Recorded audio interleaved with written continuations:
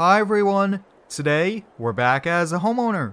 I have big news guys. Last week I put the house for sale and it is officially sold. We have 24 hours to get everything moved out. That's furniture, that's toys, that's everything in between. And we definitely have our work cut out here for us. Now really quickly guys, stay tuned for next week to see what we're going to be doing with this series. But let's get to work.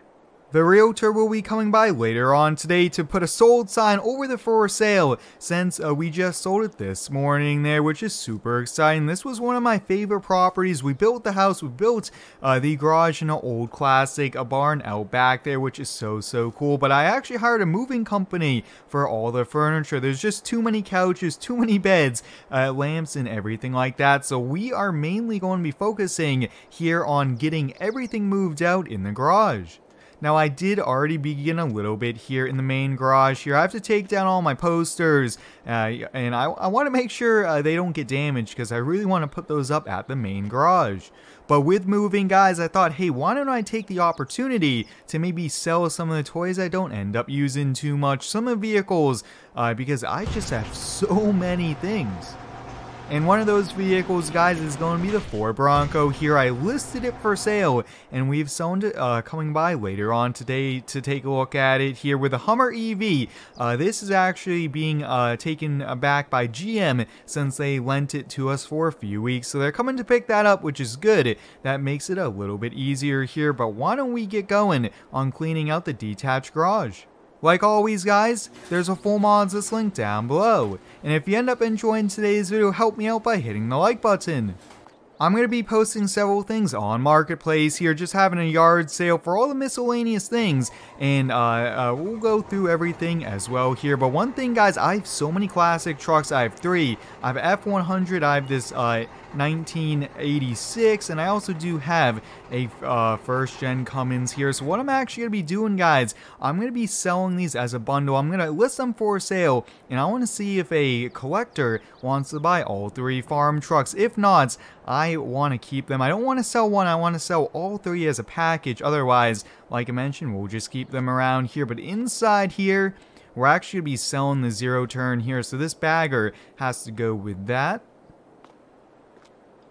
You don't realize how much stuff you own until it's time to move, and that is what is happening here. And that's why I'm thinking, like I mentioned, it's probably best for us to sell some things here. I'm going to be selling the Gator, this three-wheeler. I actually have someone coming later today to look at, and both the dirt bikes we're going to be keeping here. But guys, we actually need to get some trailers ready to go. That way we could get things loaded on up here. Let's head into town and see if we could rent a trailer.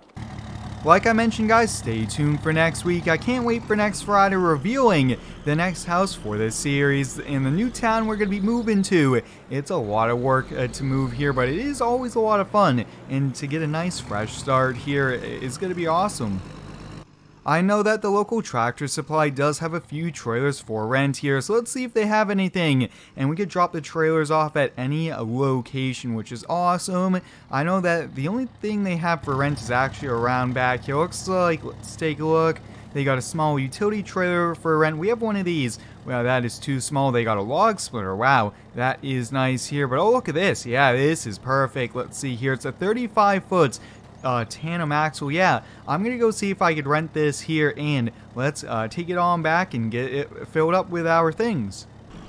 Alright guys, I got the trailer here. It was $50 a day. I got it for 8 days, and I think that's all we need it for here. So I want to put the snowmobiles, the dirt bikes inside here. We do have an enclosed trailer, but that is not going to fit everything I want to be taking with us here. I want to keep some of the toys that are my favorites, and we'll be using one of the trailers as well to move the Ford GT and then the GT3 since it is winter time.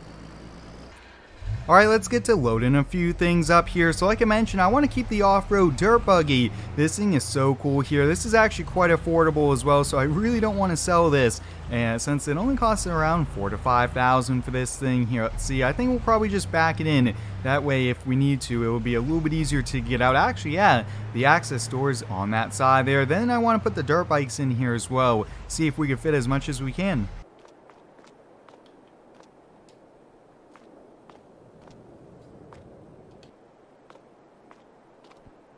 Alright, we should be good with the dirt bikes here. Now let's see if we can put the snowmobile inside. Then actually guys, I came up with a pretty good idea. I want to put everything I'm going to be selling all in one area here. So I think I will put that off to the side in the front here on the grass. That way I could get pictures of it. Maybe have one of the kiddos take pictures of it here. That way we could keep everything rolling because there's just so many things we have to get done here. Oh yeah, this is going to be a little bit of a tight fit, but that fits in no problem.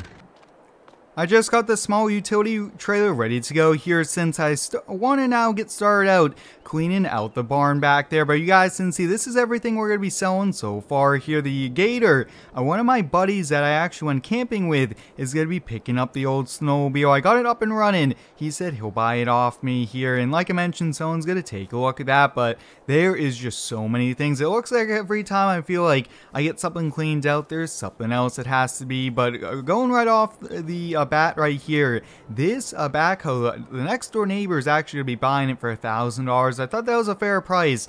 I used it for what I needed to project wise. Now it's time to move on to the next owner here. We're going to be taking the John Deere tractor, but I'm going to be selling both the electric ATV and also the John Deere zero turn since I don't think we need that big of a mower.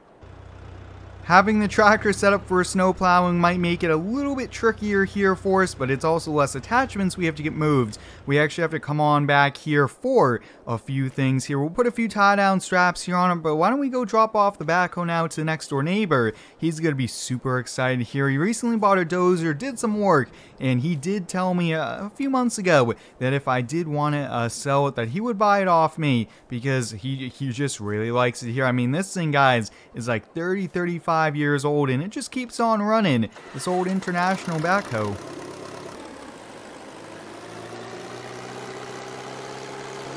I really enjoyed living at this current property here. We have a very nice big farmhouse, which is pretty awesome, on about 5 to 6 acres of land here. It's been pretty enjoyable, but as you guys have seen before, I always like to change it up just a little bit here. It's time for us to move on to a new house, get some new projects and things like that here, but say goodbye to the old International. Maybe one day we could buy an old machine like that. That was a lot of fun wrenching on it and things like that. But guys, I just got a text. It looks like the movers are going to be on their way here, so let's see. I think they should probably back up to the garages. That way we don't walk on the grass, and the grass looks really good, and the new owners definitely don't want the turf to get replaced there, but they're also going to be picking up the Hummer, so I'll catch you guys back here once we make some more progress.